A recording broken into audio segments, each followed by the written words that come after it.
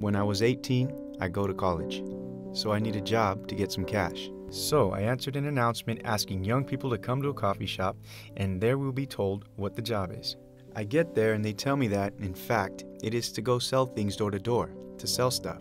So we get into a van and we go to some village, and they give me a bag with some candies, and you have to go knock at the door and sell the candies for 10 times their price, of course. But you got to sell the bag of candies.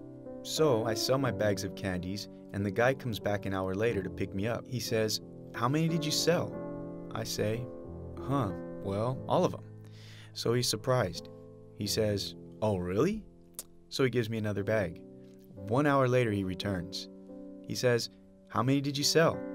I say, "All of them." So he does not understand, and I'm starting to feel that, hey, I'm onto a good thing here. At the end of the day, I have made 1,500 francs at the time, 250 euros. So it was really fabulous. I realized that if I could do this all month, I could make more money than my father, just by selling candies in a village. I could not understand what the difficulty was, and then I understood later that it was very easy for me to sell things, because I knew what to say and how to say it to anybody, because I was in connection with their energetic structure, and I just very simply pronounced the words that were necessary to convince them. So it was very easy for me. So eventually I dropped my studies and I started to sell stuff, all kinds of stuff, and that's how we started. But finally, to do business or to be a clairvoyant is the same thing. It means you are in connection with the world of the other person and you enter into this world. For example, when I look at a wall or a chair or a person, there is what belongs to the matter. That's about 2% of what that object is. Then 90% of the void, or 99% of the void that is in front of me, contains the information that includes the nature of this matter. Within this void, you have all the information that you can think of. The more you let your body feel things, the more it sends you back information about what you are in the process of contemplating. It is not a gift or a talent or anything special. It is like, for instance, when you enter in a room and you have information about the room. You know if there's a good ambience, a bad ambience, a good atmosphere, if there's aggressiveness in the air, etc. That is clairvoyance. If you accept to feel that and do not doubt the perception that you had when you entered the room, you will have more information and more and more. And the more you work with it, the more it becomes refined. And that is just a tool that is very refined, but it is the same tool everybody has. When you walk into a place, you have some information. In fact, that is the defense mechanism that I used. It is why it has developed so quickly. It is the mechanism that I have found to integrate in my family. That is the mechanism that I found to integrate in school, with the teachers, and with my active life. In fact, it is a tool that I found to be in connection with people. My structure, at the start of my structure if you wish, my structure is that of a cheater. I look at the other person. I know what it is that I have to say and do and I start to cheat. As a matter of fact, when I started to do my work as a therapist, I was cheating a lot with people. What I mean by that is, I would gather a group and I would say what it is that they wanted to hear. So of course, I was a fabulous therapist, because when you tell people what they want to hear, then there is nobody against you anymore.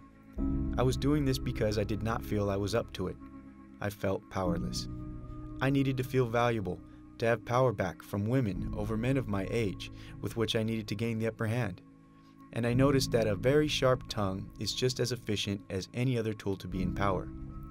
But this quickly reached its limits because when I was telling people what they wanted to hear, I could not see anything in the mirror of what I was.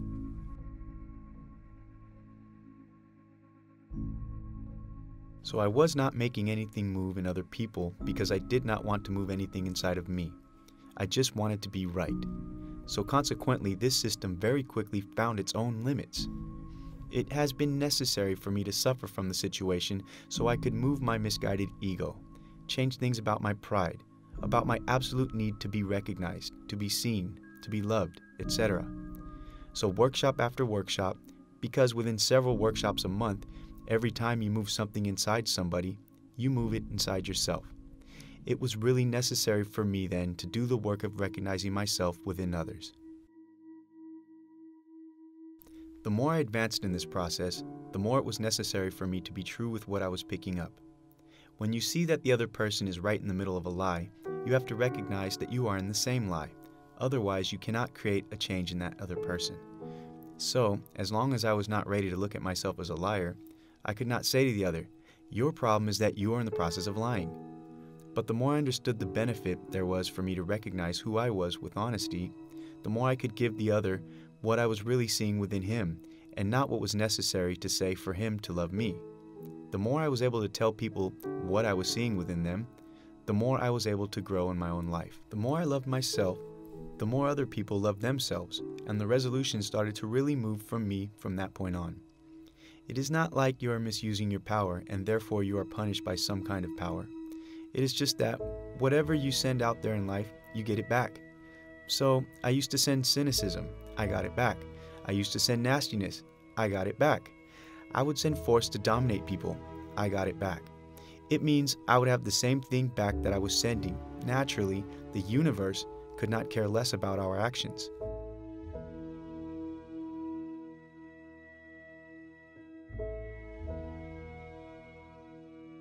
If we behave well, we receive something good. If we behave poorly, we receive something bad. You simply live what you are sending out there into the physical world. I simply understood that we are in a vibrational world where everything is made of frequencies and energy, and that every word you pronounce is an energy. That is why prayers exist, because a prayer is a frequency that is sent. And in fact, when we speak, we are always praying. Every one of our vibrations, everything we emit, everything we let go out is a command we give to the universe. If we vibrate fear, we give a command to the universe to make us live circumstances where we have the opportunity to feel that fear. By the same token, if we vibrate joy, we give the universe the command to give us more joy. With words, it is the same thing. Each word is a vibrational key, and if we use the words in a particular combination, we create vibrational keys. This is the way I work. Because this organization of words, one after another, even if they do not have mental coherence, they have an energetic coherence. And once they enter the energetic structure of the person, they will modify his or her aspect. Therefore, the incarnation in the matter. When you receive a word that moves your energetic structure, your life moves because your life is the absolute byproduct of this energetic sphere in which you navigate. So, every time you live an experience that modifies your energetic sphere, practically, the expression in the matter will change. You explain that we always get what we ask for. How come we do not experience that in our daily life? We always receive exactly what we ask for because we are the byproduct of a vibrational equation. This vibrational equation is made of what is conscious in our mind, and also of what is unconscious. So consciously, I want tons of money to enjoy life and experience freedom. So we are saying, well, this is what I want, but it is not my experience. Because what I ask the universe, it is not what I ask my voice. It is what I ask with my vibrational equation. Everything that I express, consciously and non-consciously. So consciously, I'm going to say, I want big bucks. And in fact, what I really want consciously is not money, it is freedom. And then I'm going to say, I want money. But at the same time, in my subconscious is written, money is garbage. It rottens everything. Money has destroyed my family. Money is the reason half of humanity is about to croak. The fact is, we have a conscious request and we express a non-conscious vibration that is emitted. Actually, when I say we always get what we ask for, it means we always live the exact results in the matter of what we have expressed at a vibrational level. Matter is agglomerated energy. It is polarized energy, positively or negatively. When I vibrate something, I accumulate similar energy. If I vibrate all day long, the world is aggressive, the world is dangerous. I will end up by having a real experience that demonstrates the veracity of my system. That is the rule of the game. Everything we think becomes true in our system. That is why one cannot prove spirituality. Because those who think there is only matter, they have the proof of it. Those who think they are not the masters of their life, they have the proof of it. Our creative freedom is such that we can even create the experience of having a feeling of not being a creator. That is what is crazy about it. The rule applies so much everywhere, every time, and with everybody that everything you believe becomes true. So if you believe you create your reality a little bit, but not entirely, you have the proof. If you believe you create the positive in your life, but not the shit, you have the proof of it. If you believe that guys are unreliable, you have the proof of it. If you believe that women are a threat, you have the proof of it. And you will always have the proof of what you believe. Why? Because what you believe becomes a vibration. It is a vibration that you send, that you emit all around you, that some call the electromagnetic field, or the aura. Your entire belief system is written all around you. This is where I go dig for my clairvoyance. It is in this energetic sphere, which I call the structure. This is where I go dig to get information about you. Because around you, even in what you are saying, and even what you do not even necessarily know about yourself, there is all the information about you. These informations are all commands to the universe. This is what you are saying to the universe. You see this aura here? You see this sphere around me? Fill it in with what it is already. This is how we command the universe. The first attempt would be to think, if that is the case, I could modify this energetic sphere to obtain different results. Indeed, as far as what I'm aware of, I can work on it. I can start to love more and more of who I am so that the universe answers. You love more and more of what you are. With other therapists, we can go see what is in my subconscious sphere so that we can become aware of it. We can make the conscious sphere larger and start to work at it and to accept more and more who I am. Let me repeat. To accept more and more who I am and not to change who I am, which is a sign of denial. Not to transform who I am, but to accept it the way I understand it. The idea of the work is to stop the work on oneself. It is to understand that the more I work on myself, the further I go from who I am, therefore not loving who I am. Loving who we are is simply to acknowledge who we are. If I can admit this fact, I can fill in the sphere around me with the joy of being myself.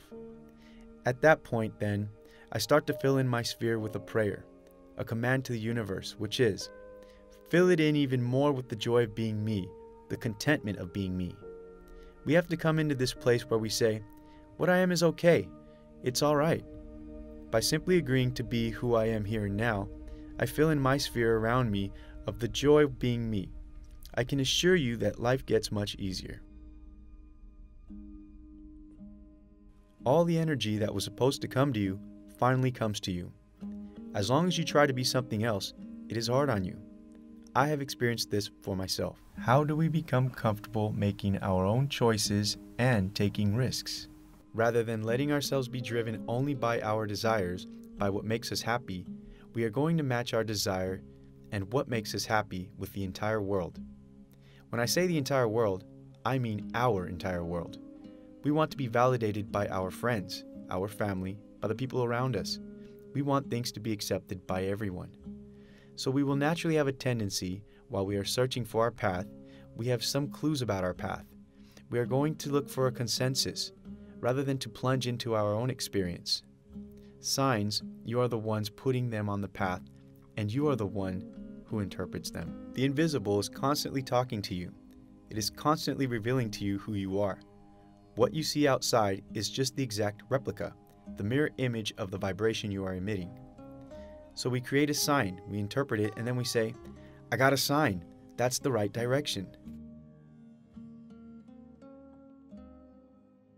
We need to convince ourselves because we are too afraid of our choices. We are too afraid of being ourselves, and we are even more afraid to be criticized by our choices. But our choices will excite us. They will give us higher value.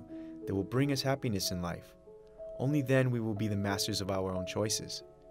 It is when we make decisions, going from us back to us, that we feel real excitement. Consequently, when we make decisions that mommy would have made, that daddy would have decided for me, that society would have decided for me, then I'm only the good little doggy of mommy or daddy or society. And it is not what is going to bring me the excitement of who I am. What do you want to make sure of in your life? Against what kind of threat are you trying to protect yourself? You're going to live what you came here to live. You're going to live your experience. So what could happen in your life if you start to be the person you really want to be and to do exactly what you want to do in your life? How could being the person you want to be and doing things you want to do create unhappiness in your life? Has the fact of controlling everything, constantly searching for guarantees, doing things seriously brought you the joy and lightness of being? Is your functioning functioning? Has the way you understand life made you a happy, free person able of letting go with the total clarity? I don't think so. What tickles me is when people come to tell me, "What do you think?" Things don't come out of the blue. It's not that easy. People who live with this level of belief, they experience just that, and in addition to this, their system has never made them happy. That's the crazy part. When at 20, it did not make me happy, I said, darn, it does not make me happy. And at 25, finally what I think and what I believe still does not make me happy. And at 30, darn, what I think and what I believe still does not make me happy. If I persist in believing what I believe, there's a moment when I'm going to have to stop screaming at the world.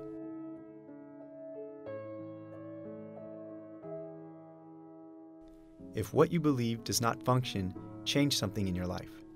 So if you have to change something in your life, change it for something you adore doing.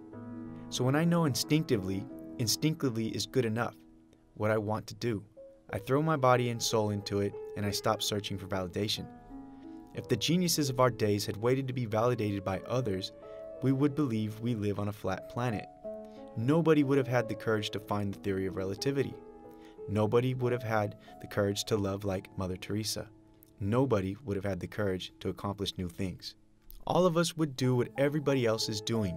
Therefore, no one would have done anything new. Therefore, we would not have discovered neither fire nor the wheel.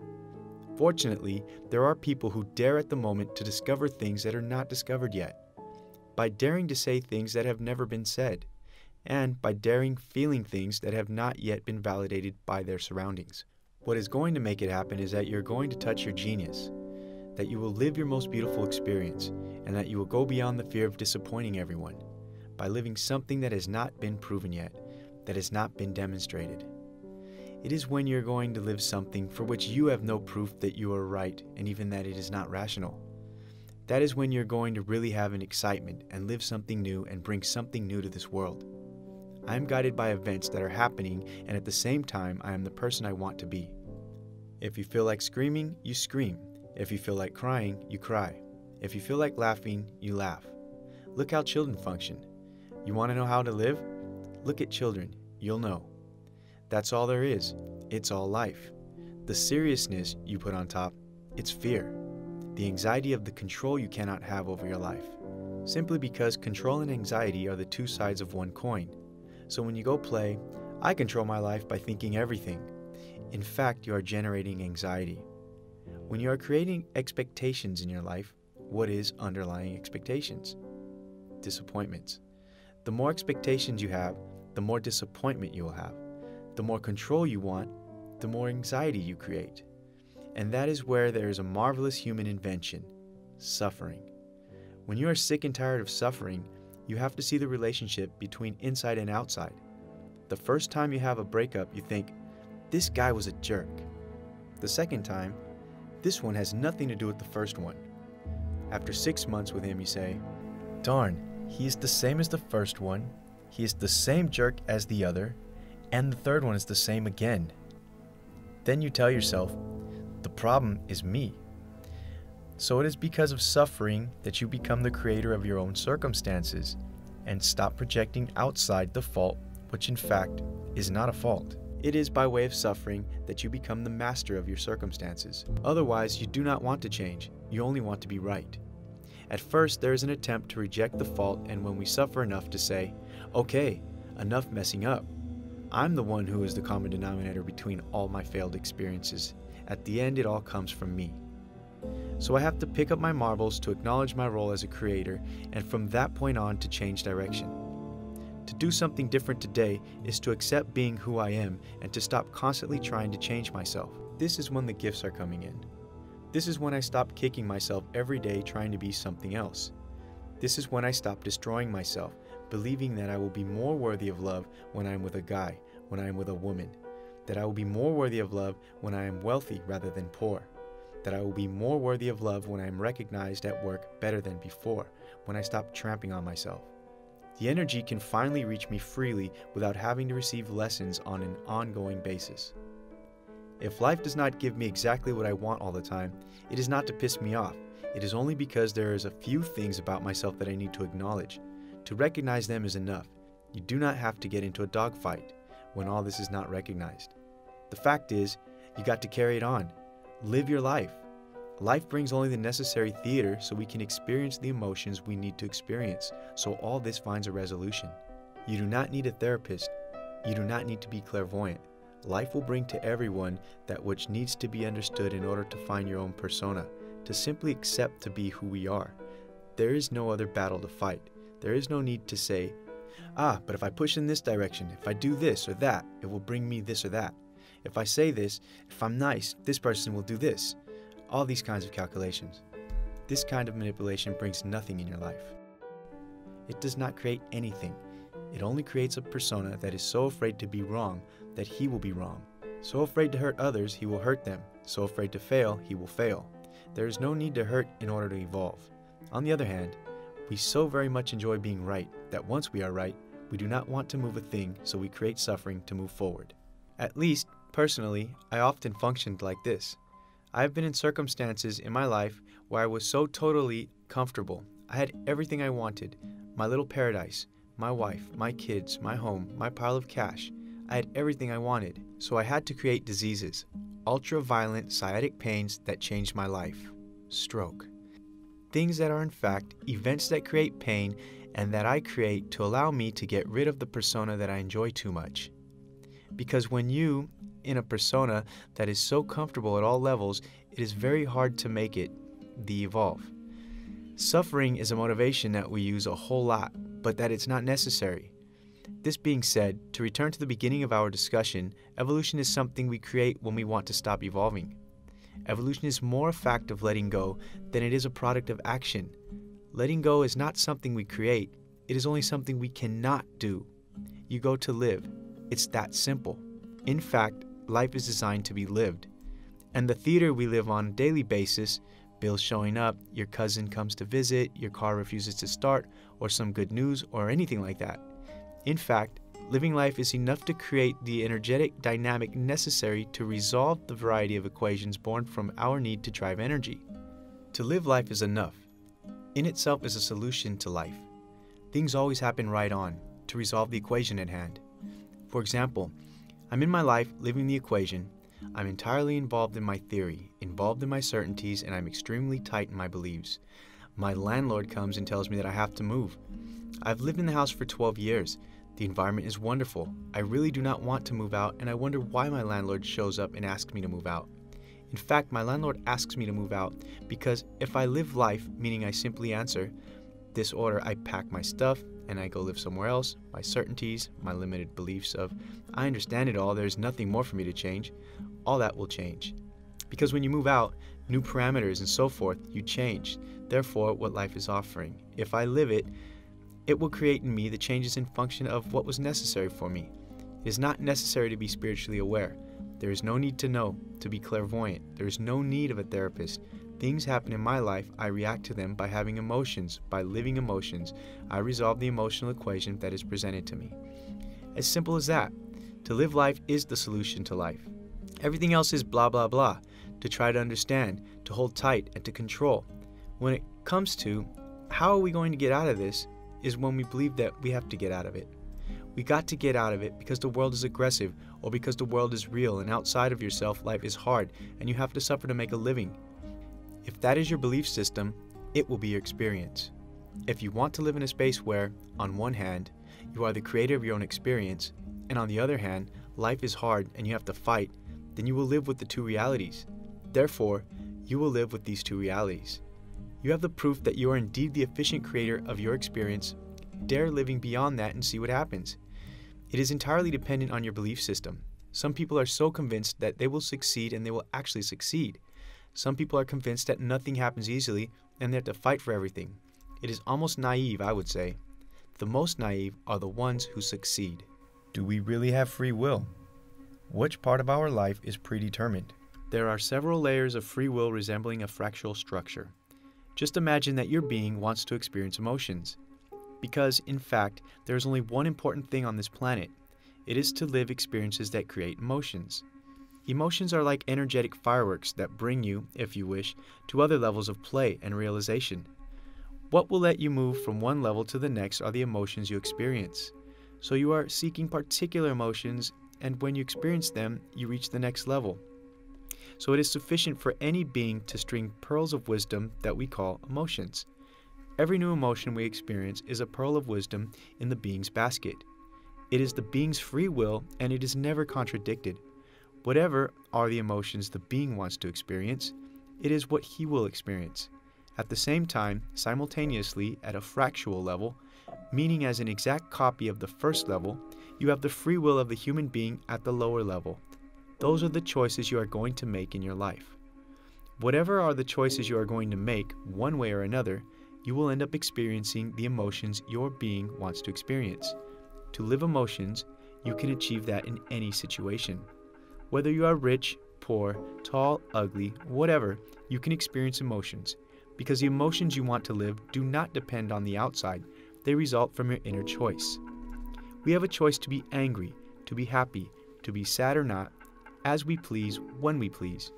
Nobody can force us. If someone wants to force you to be sad, they cannot do it. If someone wants to force you to be happy, they cannot do that either. So, at the human level, we have all the choices we want. We are walking to our destination as it is pointed out by the being. The way we are fulfilling this contract as humans is the manner in which we are going there. Do you want to go there on your knees, hurting, or laughing and skipping? This is your choice, but you will end up in the same place.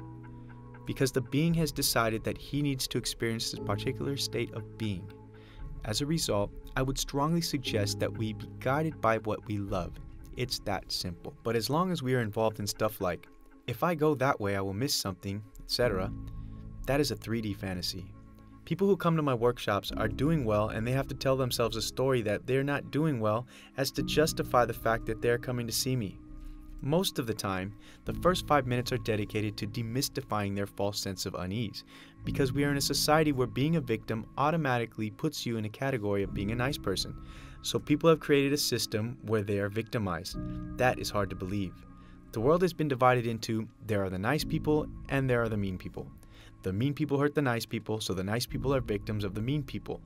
So now, as soon as you are a victim, you enter the camp of the nice people. It is extremely simple. Now, it is enough to be a victim because of mommy, of daddy, of society, because of the crisis, of the war, because of the world government, of chemtrails, of junk food, because of anything and everything. We create enemies, more and more enemies. Every time we find an enemy, we justify that we belong to the camp of the nice people because all the sides are the sides of the nice people. All the protagonists of every war in any part of the world are the nice people in that story, and everyone is fighting in the name of the good against the bad people. We are too blind and self-important to wake up to that fact. People that I attract to my workshops, they say to themselves, okay, I'm going to see him. I better have a problem. So they invent a problem. Clearly they invent a problem. They do not invent it in order to come to see me. They have already invented it in their life. People are going to say, I have never been loved by my parents. They have no memory of what has happened in their life before 5 years old. They have no memory of the reaction of their daddy at their cradle. They have not been rocked for hours, maybe? No one has changed their diapers, maybe? No one went to work to fill the refrigerator, maybe? They have completely forgotten these little details. But people forget that entirely and only want to remember how mean life has been to them and how they are being stopped, how they are blocked. People all come with the same sentence, I am blocked. It is important to have a blockage because it justifies why I am not the person that I want to be. The idea is not to erase our contradictions, but to entirely embrace them by saying, I am big and small. As long as I want to be only half of myself, only the pure, only the beautiful, only the big, only the nice, only the generous, I will live with only one eye, looking at only half of myself and denying who I really am. And this denial of who I really am, which is hot and cold, big and small, black and white, light and shadow, the more I deny my shadow, the more this shadow will appear and in the material world. The more you want to see in yourself only what is positive, the more what you do not want to see about yourself will appear in your material world because the inverse of what you are is always with you. We live in a relative world. We are both things at the same time. When we refuse to be half of ourselves, it will appear in the material world. And that is why the material world functions as it does nowadays. Why, in fact, people look on the outside and cannot recognize themselves because they want to be only half of themselves. They want to be pure only, generous only, big only, nice and attractive only.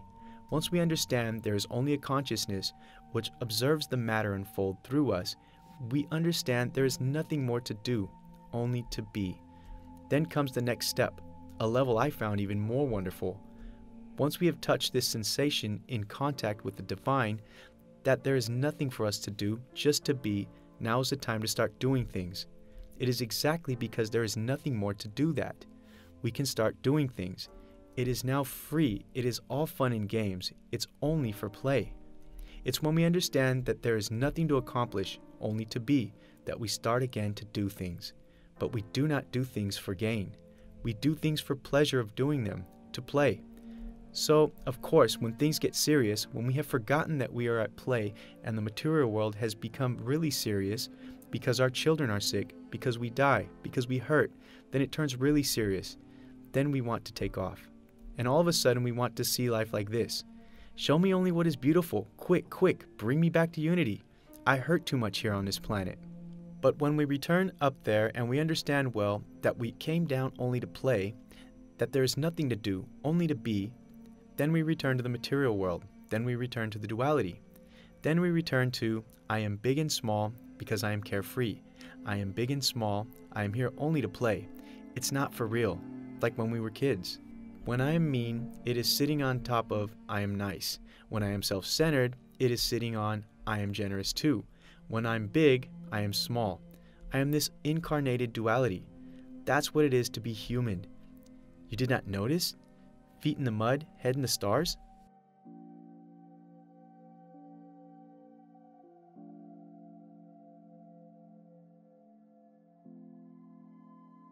Why is it that we have forgotten that we are the creators of the reality we experience? It turns out that in time immemorial, we have conceived our physical bodies as vehicles to make us experience a world of relativity.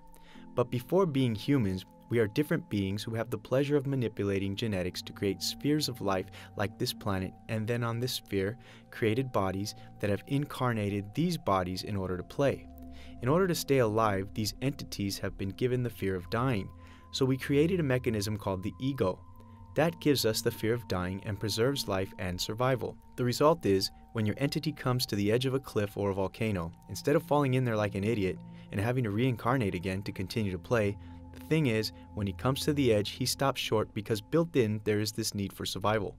The problem is, the vehicles we have created function independently, which means when they start to believe something, it becomes true for them. We started to forget that we are gods, and it is a plan within the plan, since the gods that we are very happy that we forgot we are gods, because that is truly playing. When you are playing at life so much so that you forget that you are actually playing, you can imagine the intense quality of the game. It is not a little video game where you know that dying is not a big deal, you have more lives. Here now, we are totally immersed into it to the point that we even entirely forget that we are gods. And the game is so intricate that even though it might be 200,000 years that we are into it, and totally forgetting that to start with, we are gods who are not in waiting because they are not in the time-space continuum. Since time and space exist only in the world of relativity, but when we are watching ourselves play, we are not waiting. We are in the process of having this experience. So for us, caught in this incarnation, totally believing that we are our bodies, in a complete panic to lose the bodies of our dear friends and loved ones, and in the fear to lose our own bodies, we are caught in the material world, and it is not a game anymore. You see how crazy that is? But we have been so far, and so far in the matter for hundreds of years, thousands of years and thousands of lives, that today we are beginning, and that is the beauty of humanity for me today. We are starting to remember that our true nature is to watch ourselves playing. And, in fact, we are here to have a blast and enjoy ourselves in the world of matter. I want to add something, to insist on this perspective because it has changed my life to understand it from this angle. Because not only I am no longer angry at the founding God that I am, the genetic creator that I am from a far, far, far away past, and we do not even care about this today because today I am essentially Frank the human, lost in the physical like everyone else, but at least I am no longer angry at this part of our shadow. Because first, I have understood that it is me, and secondly, I understand what it is at stake, but there is something else. You know the angels? Do you realize that angels in all cultures, they are at the service of humans? We pray to angels and angels intervene. We are about to die and angels save us. We are about to live something difficult. Angels are coming to the rescue. Isn't there something that makes you feel uncomfortable with that? They are always behind us humans trying to save us. Don't we have a life to live? You see something like that, what's the matter with angels? It seems they are hooked to us and they have only one purpose, to love and to help us.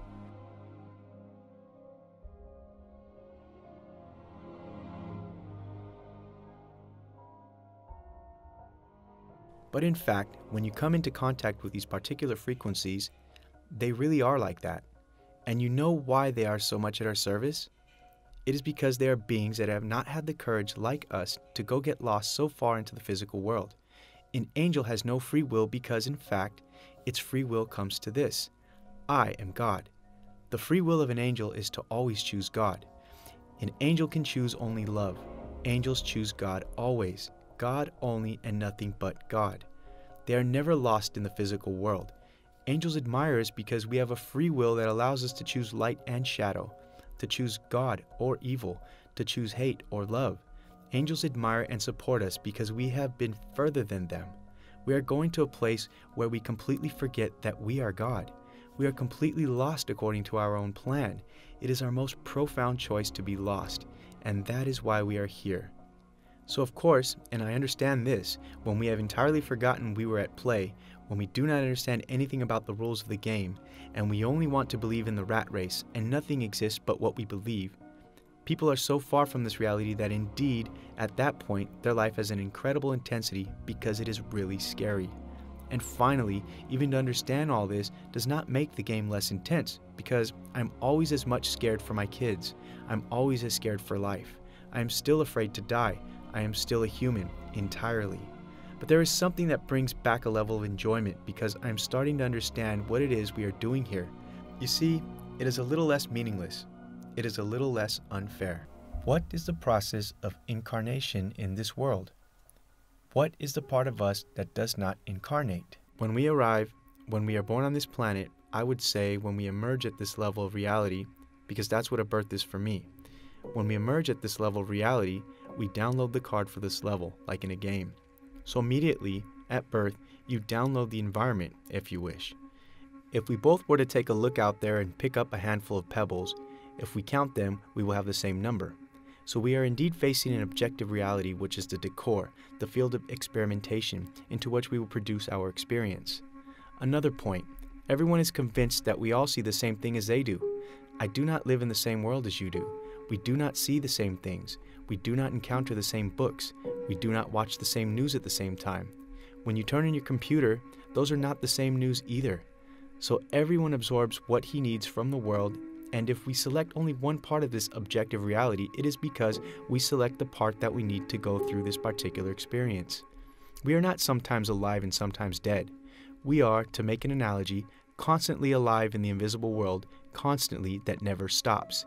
Our invisible self is eternal and once in a while, and it is once in a while for the part that is incarnating, since the invisible part is not subject to the space-time continuum from time to time. I focus my thoughts to the point that it is becoming so dense that it polarizes into positive and negative and it becomes matter. So I'm creating bodies by polarizing thoughts.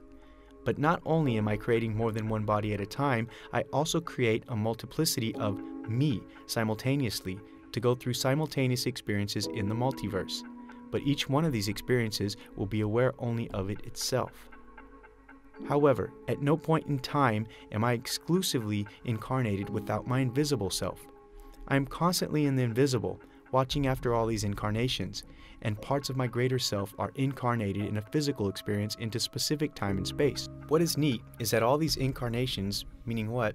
I am here in 2016, I was born in 1973, because it was necessary for me to live a particular experience at this time when the environment is specifically what it is and the human race vibrates in this fashion, because I need to pick up the information I'm going to gather on this plane to help my side incarnation to live what it is in the process of living, and to help my side incarnation of 500 years ago, 600 years ago, 2,000 years ago, 2,000 years into the future, to bring information to all these parts as they are active.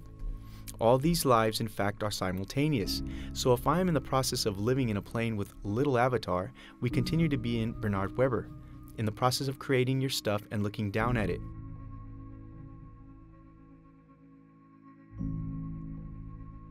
We the gods, and looking down at our little creations doing their stuff, it really is a perfect image that he is creating for us.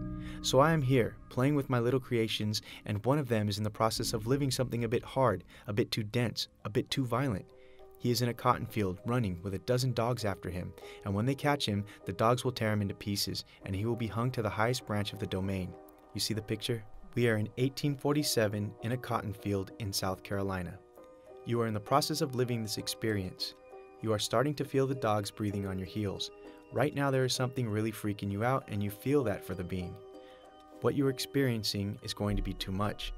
It is not going to be possible, and he's going to die on the spot under the shock of the fear of being way too high. So for the gods above, we are thinking, no, no, no, this one is too important. I need for my avatar to continue to live. I want something else for him later. I want him to get out of this mess. I want him to be safe. But the frequency he needs to channel at this instant is way too strong. Because each one of our emotions, if you wish, is like a frequency that has to go through us. This frequency, when it goes through us, it moves us. It is like a kundalini rise. When you have a faint frequency that goes through you, you lose your dog. It creates a frequency that makes you cry. What makes you cry, in fact, is the rubbing of the energy within your energetic channels. If you live something too strong emotionally, you are going to die, so time stands still, since time, in fact, is made of pulsations. The master above says, well, now what do I do? This one is on his way out, but I need him because I want him to make this specific experience with him. No problem, I'm going to create another emanation. So he creates another Franck in 1973. We create an emanation, and Franck is going to be born in 1973 in a family where the father is a dog trainer and the mother is crazy about dogs, and we have a kennel. So he grows up with the dogs and stuff like that. For him, the dogs, that's his drug. He knows how to talk to them, how to look at them. He knows every tone of their barking, the meaning of every growl. He has zero fear of dogs. It is not even a subject for him, and the Franck who is growing up with this knowledge of dogs, every time he goes to sleep, like everyone is doing in their life, he is going to make an update with all his other incarnated counterparts. The Franck who is running in the cotton field, the slave with the dogs running after him one night, while he was asleep, he had received the information from the Franck who knows everything about the dogs. So when he reaches this critical moment of total panic, he will know that the dogs, in fact, are excited by the masters, but they're not hungry, and if he turns around and speaks to them in that special way, here is what is going to happen. He has gathered the information that allows him to experience this sequence of events. So here, I give you information that is not really true because it is so complex that I cannot give you the real information. Because the Franck born in 1973, he is born for 10,000 reasons of this kind. And the one running in the cotton field born in 1812, he is born for 10,000 reasons like this, and these 10,000 reasons, they will have a resonance with the one born in 1500 who has 10,000 reasons, and the one still active now who was born 500,000 years ago, still rubbing his flints. That one is picking up information. You see how that works? And it is the same for the future. So, all our parts in incarnation create a gigantic equation that completely escapes our understanding. What I just told you is ridiculous from the standpoint of the complexity of the current equation, considering that the gods we are have an intelligence such that it totally goes beyond our understanding. So there is no interest for us to go beyond the limits of the game. We are here to play. If we stop playing, we have to recreate an emanation and start again. Is there in the universe some more evolved consciousness observing us, and who would like to help us? We were speaking earlier of our past, long time ago, which, in fact, is our reptilian brain, our most profound atavisms, the creative part of this creature we are, meaning our own God. It is just us and a perspective so large that it is difficult to understand it. By the same token, at the other end of the spectrum in our future, you will find highly evolved civilizations like the Pleiadians, or this kind of energy or frequencies. They are not beings or ET or things like that. I talk only about energetic frequencies. When I talk about reptilian ancestors, about an angel, a unicorn, or a dragon, or my extraterrestrial from the future, those are exclusively frequencies. It is not more real than that level. For me, frequencies are the only reality.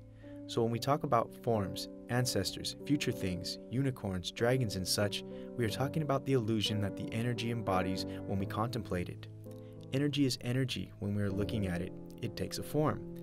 This form of the future, which could be a Pleiadian, in fact, it is the same thing, which means us, seen from a distant future.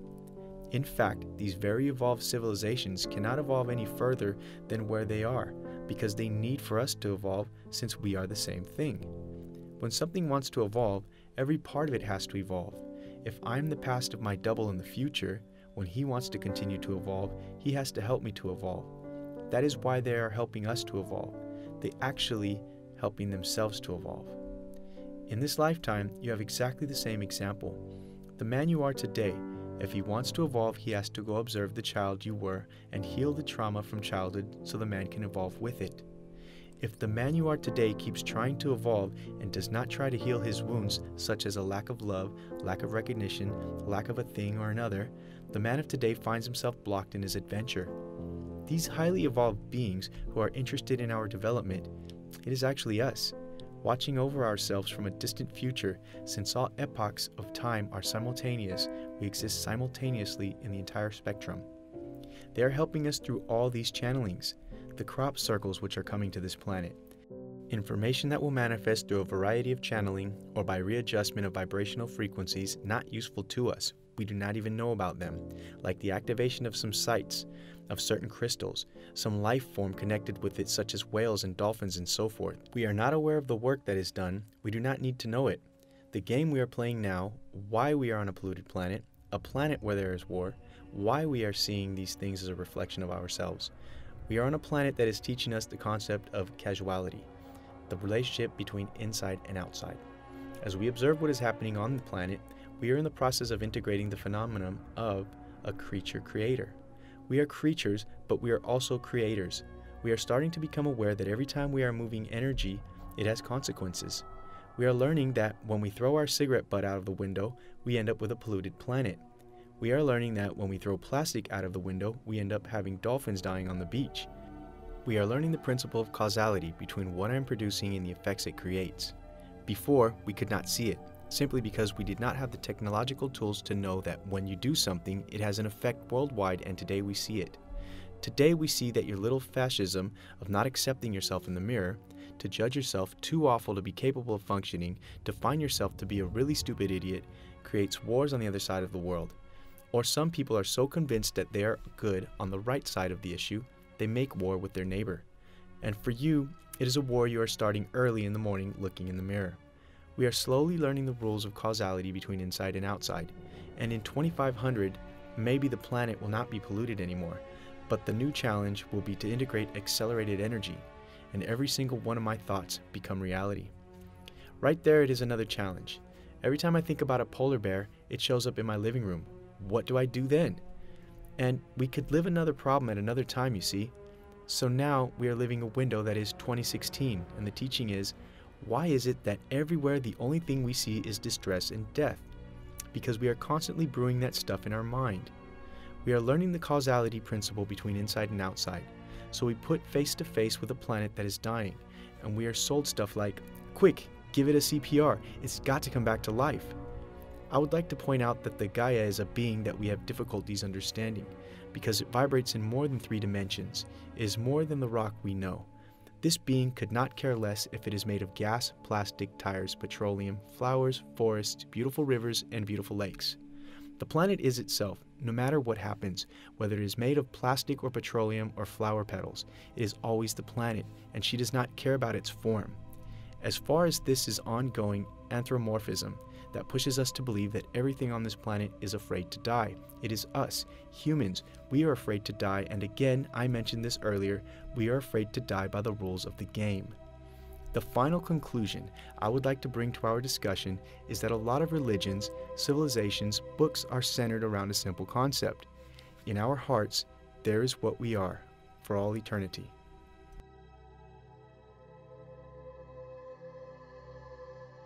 You know the concept that in your heart there is the marvel that you are, the divine sparkle there at the center of the heart chakra. There is the divine sparkle, the time zero, the absolute, the divine.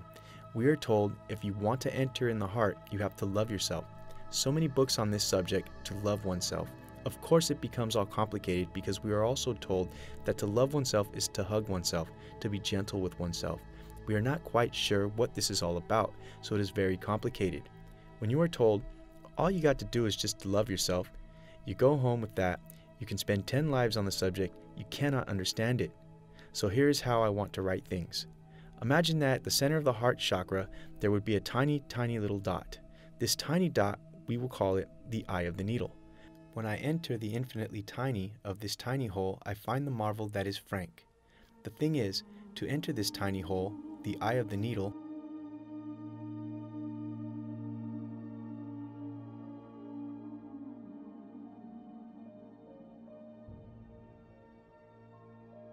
I have to accept being infinitely small. It is when it is the passage that is taking us here. I agree to be infinitely myself that I can go through to find the marvel that I am. Not because it has been sold to us before. If I have to love myself, I first have to become a wonderful person. We were told, behave this way and that way. When you become saints, you will be able to love yourself. When you love yourself, you will go through the eye of the needle to find the wonder that you are. I am telling you something else. Accept who you are now. I mean simply who you are at this moment. Without becoming something, without changing yourself, without having to evolve, simply who you are at this moment. When I accept that, the banal and mediocre human being that I am, I accept both of the polarities. I am big and I am small. That is the experience I have made in my life. Sometimes I am a neat person, sometimes I'm not. Sometimes I'm generous and sometimes I'm so stingy. Sometimes I'm afraid, sometimes I'm not. And everybody makes this experience. This is who we really are. So, I accept the mediocrity of this result, the good and the bad. I accept the mediocrity of this polarity entirely. And to accept it means that I recognize it on the outside. I identify myself with the terrorist as well as with the hero of humanity. I recognize myself in both understanding of the polarity and as I recognize myself. It is possible, and this is a byproduct if you wish, it is also possible that as a consequence that I may find the wonder within me. So the point is, mark a step. First, I accept sincerely to simply be who I am, period. And it is possible that we discover that the banal human being that we are is also wonderful.